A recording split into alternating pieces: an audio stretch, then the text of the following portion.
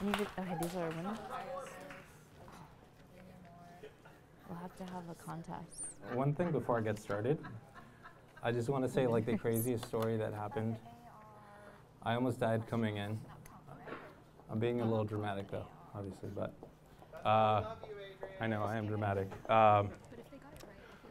So I drove in, it was a little rainy. Oh, I see. And the GPS said there was an accident about 4 miles ahead of me. And then I looked at the clock, and it was about 4:44. And I was like, whoa. And then I looked at my phone again, and it was 44 minutes before you get there. And if anyone is superstitious, 4 is a very unlucky number, right?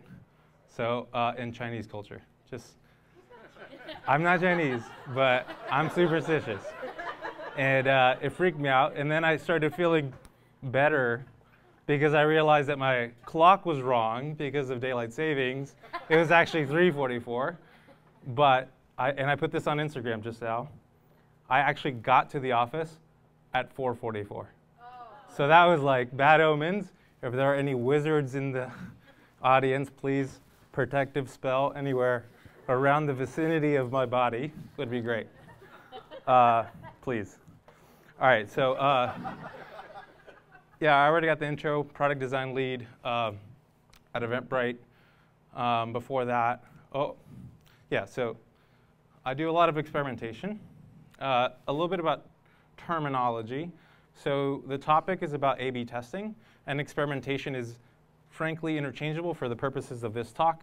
So as I'm talking about experimentation, it's exactly what people have been talking about. It's really about metrics, data-driven design. Clicker. All right. So like I mentioned before, I'm a product design lead here at Eventbrite. Let me get out of the way a little bit. So some of the team affectionately calls me Design Dad because I manage a few of them. And I brought the most Design Dad photo from a recent outing where I am literally the only one wearing a Hawaiian shirt looking super cool while everyone else is very designer black shirts situation. So I couldn't help myself when I was trying to talk about myself. This is very me here. Hawaiian shirt, awkward as hell.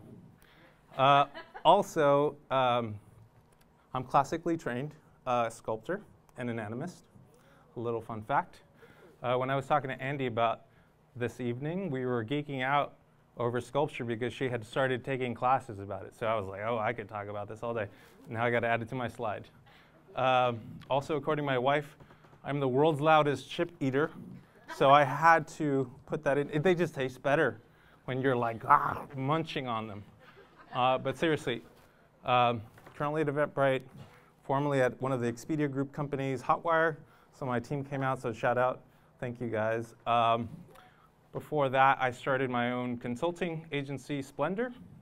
And I got a chance to work with a lot of really big companies, really tiny companies. It was a lot of fun.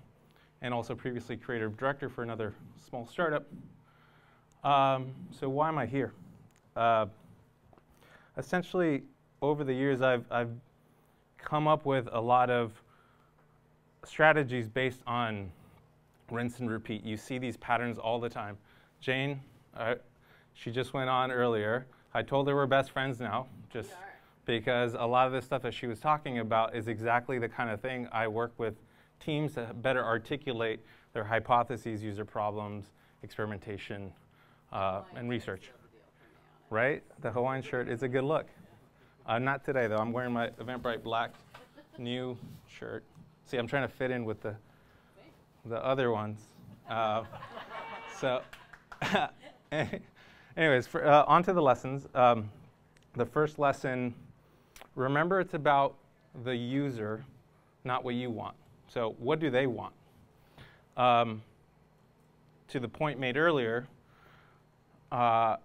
you have to focus in on why they're here. I was, a little backstory on this case study. I wasn't the designer attached to it, but because they were on leave, I came in mid-project to better understand what I can do to help ship it. And the product manager really wanted a pop-up with multi-select, and and they can also select their own points of interest. And because of that, we're going to need another overlay, and they're going to animate in. And I was like, what are we talking about? What is this? I came in very worried about the direction. And when I asked, okay, so how are we going to measure success? They looked at me and said, it's interaction with the feature. And I was like, wait a minute. So that's the equivalent of asking for a high five and then saying that it was successful because I got a high five. Like, that user wasn't there to play with your experiment. This is, in this example, to your point earlier, it was about conversion. I can get behind that story. So I add this functionality that increases my confidence in my search. I thus increase conversion because I increase confidence. I can get behind that story all day long. But if you're telling me you're going to benchmark the success of the experiment based on the experiment itself when you don't have a baseline, what are you comparing it to? It makes no sense. So just something to talk about is like your users aren't here for your experiment. They have an end goal in mind, unless you're a social network. You can do whatever you want. So the lesson, remember, keep the user at the center of your work. Yep. And we already talked about the tools, but how do we do that? It's about reframing user problems, user journey maps, all that stuff. The second lesson, it keeps coming up, psychology, not just pixels. So what do I mean by that? I think we've heard design is about the experience, how it works. I'm not actually talking about that. I know that Katie Dill talks about it's 99% experience. What I'm talking about when I say psychology, not just pixels, I'm talking about the psychological principles that help define our work that sometimes predicts irrational behavior.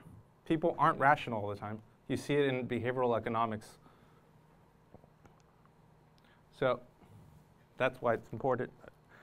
I get blank stares often when I talk about this, as if I've just said the worst thing ever as a designer. What do you mean? You're going to manipulate people? And if you only knew the power of the dark side, I'm kidding. What I'm getting at is that it's like Nira y'all mentioned in his hook book. It's about how you use the tools. But it's not about not using psychology or understanding how people make choices. It's really about knowing that tool and those levers so you can use them in your own work. But obviously, be true to your brand. So an example that we often used, what I love about conversion levers is that they're really easy to repeat. You use them in commerce a lot. Again, it's conversion funnels. And what you're trying to do is predict how someone will react to this addition or subtraction, frankly, with friction. But again, the purpose that I bring this up is if you're not able to articulate to me what the psychology of your work is, then I don't really know that you understand what you're talking about. Another really fun example that I have a case study for is the endowment effect. How many people have heard about the endowment effect? Cool. So it's this really interesting, quirky principle where people put more value on something that they own, also referred to as loss aversion. People talk about it that way.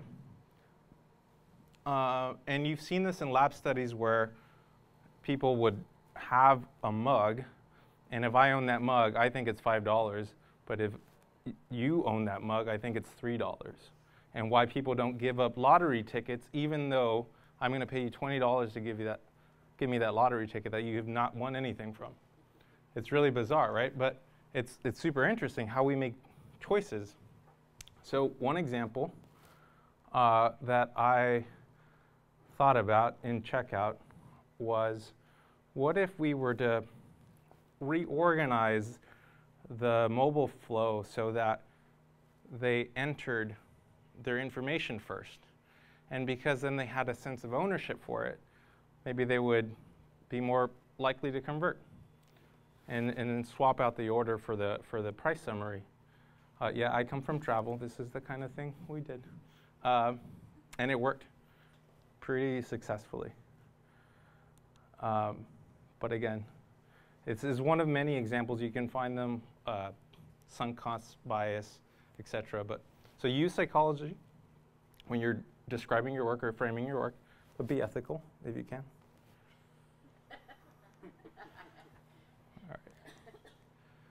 All right. Third lesson. This is probably the biggest one. Get the small things right first.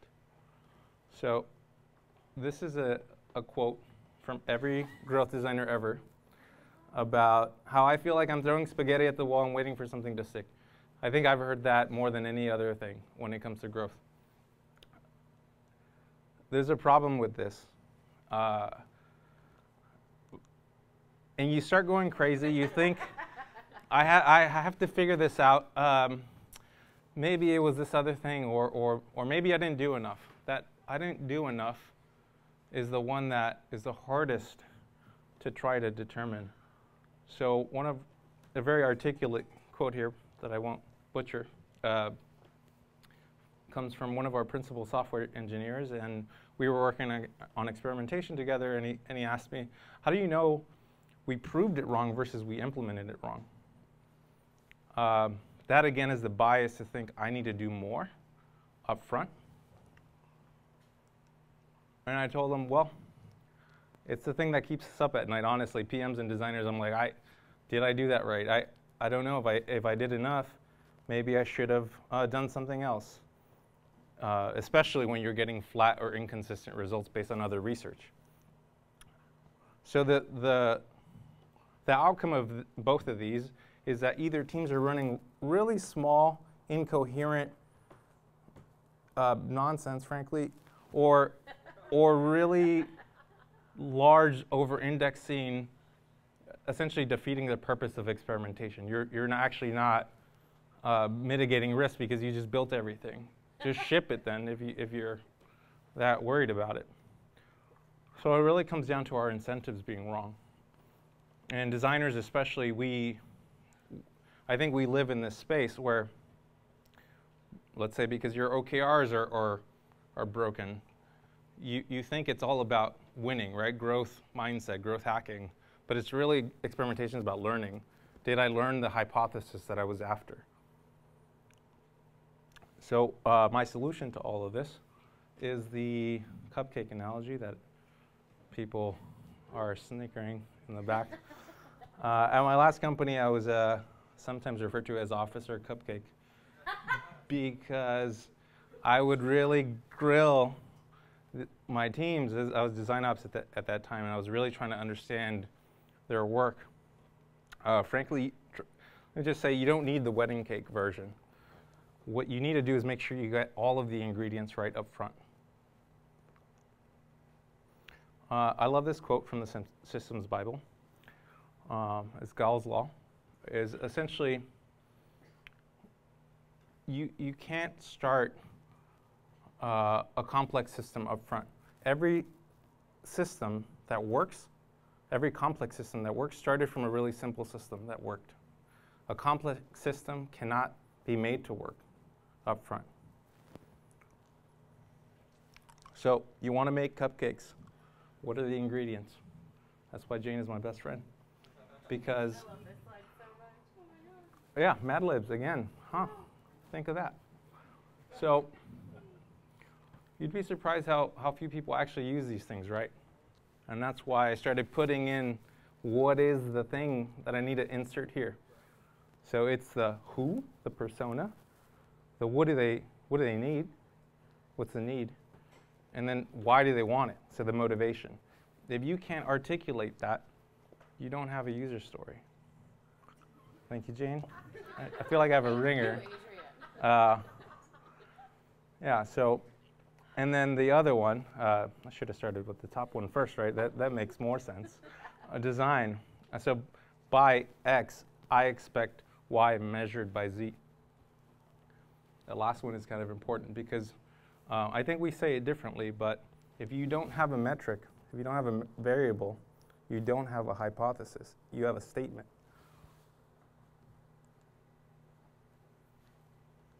All right. So this is an example. I'm not going to try to butcher it here. But if I am improving error handling, I expect less signups, accidental, real-world use case for us, measured by sign-up rate and call volume. Did we see it? Absolutely we did. Because we knew what we were going to measure up front. We knew what we thought the outcome was going to be. I was able to articulate the point pretty clearly. And we didn't need full page docs, actually. Like in one statement, everyone got it. And who was it for and why do they want it? Because they want to know if they made a typo. Our error handling wasn't good. They blew right through sign up without noticing that they actually made a typo, creating a new phantom account. So the lesson here is to remember to get the little things right first. All of your little ingredients, that cupcake, is the key. Without that, there's no point in building the big thing. Because you can make a big piece of feature, and you're missing the eggs. You didn't actually get the batter right. Last point. So this story is about humility, people, and impact. Oh, before I get to that one, actually, I want to talk about a topic I often bring up, and when I'm not talking about cupcakes, I'm talking about a term I coined, BS Mountain. So BS Mountain is something that happens when you start your career, you don't know anything. As you get more senior in your career, I know everything. And then you get really old, and you realize you don't know anything again. How does that happen? My version of that was, I didn't know anything. I knew everything, because I could do everything with experiment, and 20 pounds heavier. And then I got older, and I don't know anything, and I'm 40 pounds heavier. I don't know why I said that. I don't know. So the story about impact. I was getting really good at incremental experimentation. I love my little sparklers. I felt really good when I got that 1% lift. But what I was really missing was the big rocket that I was after. So I knew all the tricks. I know psychology. I could get you to click on things you don't want to. But what was I doing? I wasn't really having that success that I was looking for with just experimentation alone. So that's the humility piece. That starts with, I know it's an obvious point, designers in the room, it's about people, but you get so caught up in drinking the Kool-Aid of the growth hacking mindset that you forget, you lose your grounding, your North Star. So if you're able to then just talk to people, researchers,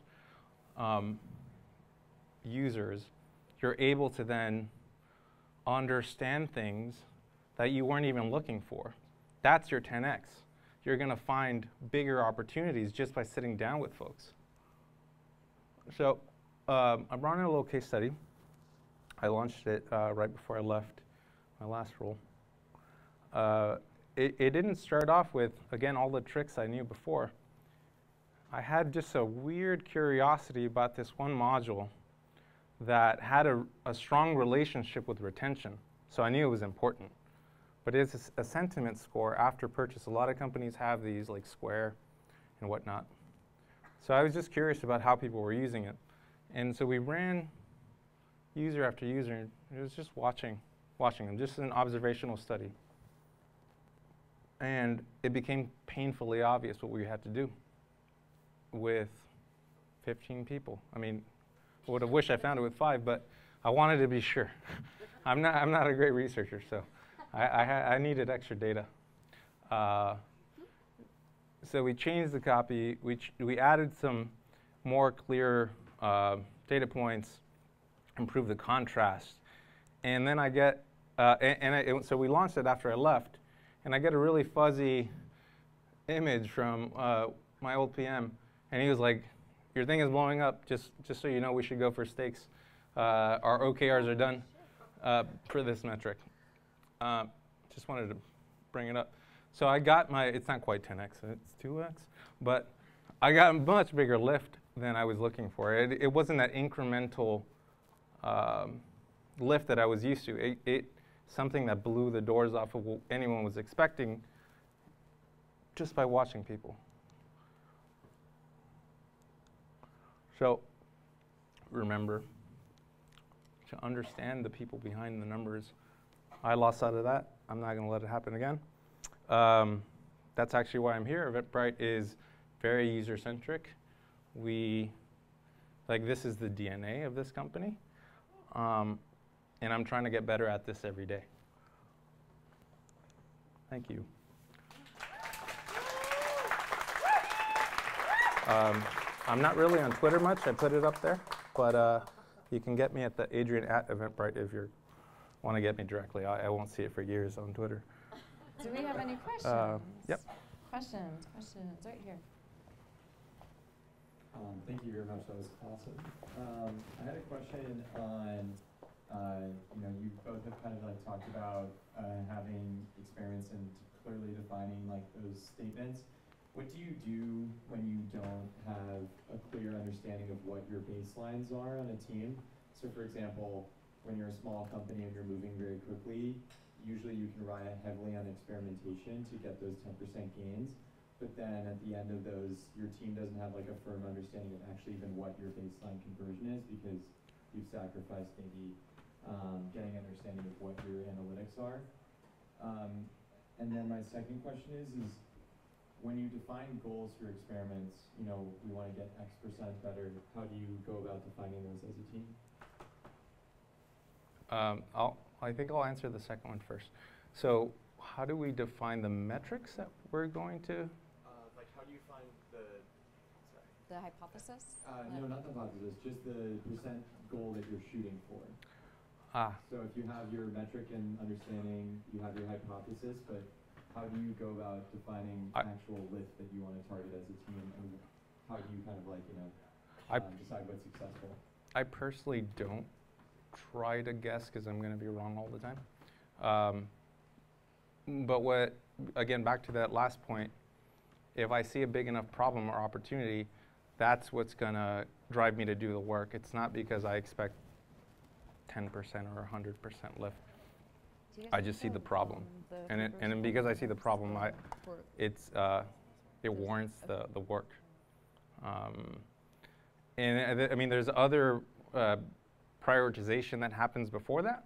So as you're looking at different options, what I would do is rather than try to guess what the outcome, you're going to measure relatively to the opportunities you have. So you have XYZ problems or hypotheses, and you focus on the ones you think are going to, you have more evidence about, like you expect is a bigger problem. Don't focus on the little things that aren't going to move the needle.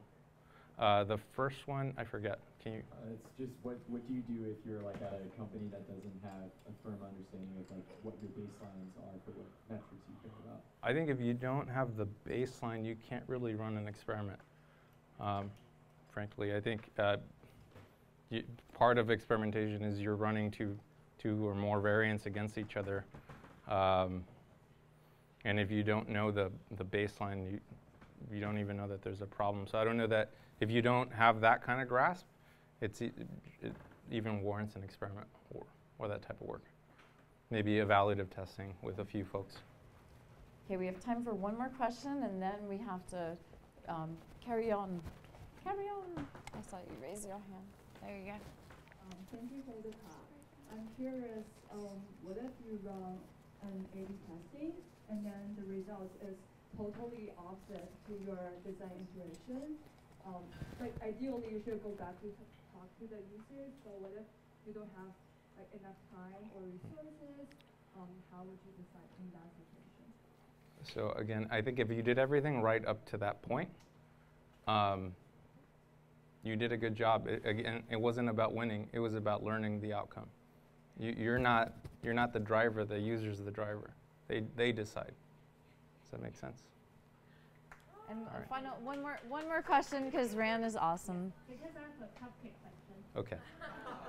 Yeah, My favorite thing. Working in like multiple startups who embrace the whole iterative mindset, I find most of the designs or the experiments that ship aren't cupcakes. They're very like big. a fondant icing or a slice of salad. I wonder if you have tips or advice on how do you make sure you're shipping a smaller feature, but that's a whole, rather than you're just building like a component. Yeah. So again, they're using experimentation, frankly, wrong, because you're trying to mitigate that extra work that didn't need to be there, right? So when you're struggling, like this, you have to do this early though. Try to get the teams to articulate the hypotheses. You say what I'm getting at is, what are those ingredients? You can come up with a smaller version of that fountain with those raw ingredients. I think Jane said it as well. If you have more than one hypothesis, so you're talking about, frankly, a Frankenstein of an idea, that's not one experiment. And you're not even going to be able to measure it right, because you have to measure conversion, engagement, retention. Like, those are independent tests. So I think that's what's going on. Just try to get that nugget. Yeah. Awesome. Woo!